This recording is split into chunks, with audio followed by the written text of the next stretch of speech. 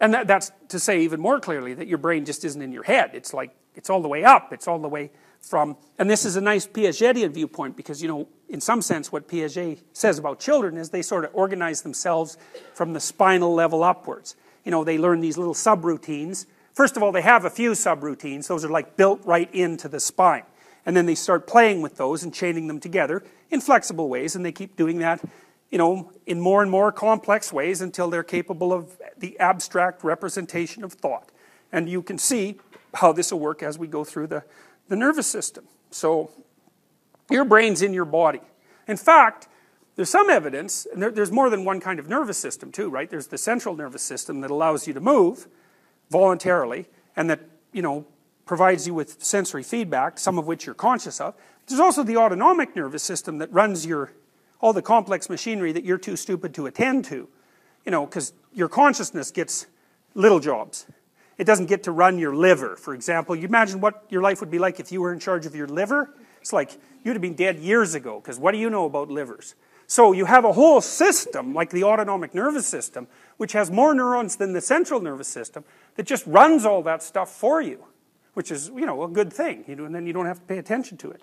So anyways, there's a lot of distribution of neural tissue throughout your body, and there's even some evidence that you have like a second brain of sorts in your solar plexus, where, you know, that's perhaps part of the reason why you really don't like to get hit there. But there's a tremendous number of serotonergic neurons, for example, in your midsection, and there's increasing evidence that those are associated with things like emotion and mood. And so the idea that the brain is here, it's like, no, not really. It's a continuum. You know, your body is a psychophysiological entity, and to separate it into body and mind is like, it's not right. The other thing that seems to be increasingly clear among, say, the robotics guys is you can't even be smart unless you have a body. And so that's why the advanced intelligence guys are building robots from the bottom up. They're doing it just like Piaget would have suggested. It's like, well, build some things that can move, and then chain those things that can move together so that they can move in more complex ways, and then chain them together so they can work in more complex ways. And once you've got this thing that can do things, then stick a brain on it. And then it'll have things it can do with its brain. And if you don't do it that way, you get something that can't function intelligently. It's close to that. So there is the brain. And one way of dividing it into its major subcomponents is represented. There's a variety of ways you can do this. You can divide it into hemispheres because it's sort of split down the middle. The right hemisphere seems to be kind of specialized for the processing of unknown information, and the left seems to be more comfortable working where you know what's going to happen. And that the left is most generally the linguistic part of the brain, although not always. It's a rough, you know, what would you call it? It's a rough truth. There's lots of exceptions. The linguistic system tends to specialize in the left. And the left sort of insists that it knows what's going on. And the right is always looking out for things that don't fit and sort of convincing the left slowly and sort of under the table to change its viewpoints. And a lot of that seems to happen when you're asleep and you're dreaming. So the right, maybe what's happening when you're dreaming is that during the day your cognitive processes are pretty tight and defined, and they better be, right? Because you don't want to be dreaming your schizophrenic dreams in the daytime. That's a bad idea. So you got to stay kind of focused and narrow in a way during the day. But the problem with that narrow focus is that you're not paying attention to a lot of things. And so it kind of looks like your right hemisphere keeps track of the potentially important things that you're not keeping track of, and then at night your category system sort of broadens and loosens. You can tell that in dreams because they're so weird, and that's maybe when the right hemisphere is sort of tapping some new information into the left and playing with how it might be recategorized without completely overwhelming the left, because you don't want to, just because you learn something new doesn't mean you want to upset yourself totally, right? So it's a real complex dynamic between stability and learning, and it's conceivable that's why you have two hemispheres.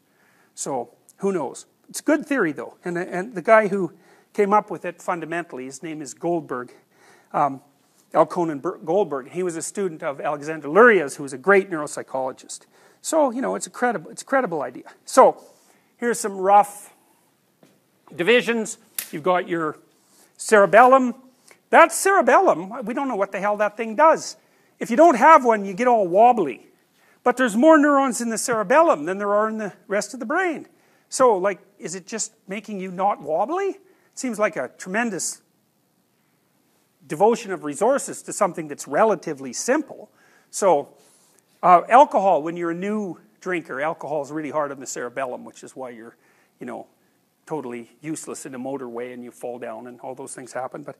So that's the cerebellum, and we don't know what it does, even though it's very complexly branched. It kind of looks like a cauliflower, and it's just packed full of neurons. And then there's the occipital lobe, and that you kind of use that to see with, more or less. And then the parietal lobe kind of helps you keep track of who you are from a bodily perspective, and sort of where your body's located in space, and sort of who you are as an embodied person. So, for example, if you lose the right parietal lobe because you have a stroke, then you lose the left side of your body, and even more weirdly, you lose the left side of everything. So all of a sudden you can't see the left side of anything. And no one can figure out what that's like, because say I'm looking at this room, and I have this parietal damage. If I'm looking at the room, do I not see the left side of the room? And then if I look at you, all of a sudden I don't see your left side. Like, we can't figure that out. Like, the left is gone, but then the left is relative to where you happen to be looking. Now, I think one of the ways of understanding it is sort of like, you know how you clearly can't see anything behind your head. And it's not black where you can't see, right? It's black if you close your eyes. But there's a difference between what you can't see behind your head and the black you see when you close your eyes, because the black sort of seems like nothing. But compared to what's behind your head, it's not nothing at all. So I think what happens with people who have neglect, parietal damage, is that like back part just goes like this. And so instead of, you seeing this much of the world, and this being just not there at all as far as vision is concerned, it goes like this. And so then you've only got like a quarter of the world that you're... And so people like that, sometimes they'll throw their own legs out of bed. So they wake up and they think, oh my God, because they can kind of detect the left, but not very well. And they're quite freaked out because, like, do you really want to wake up with a leg in bed with you?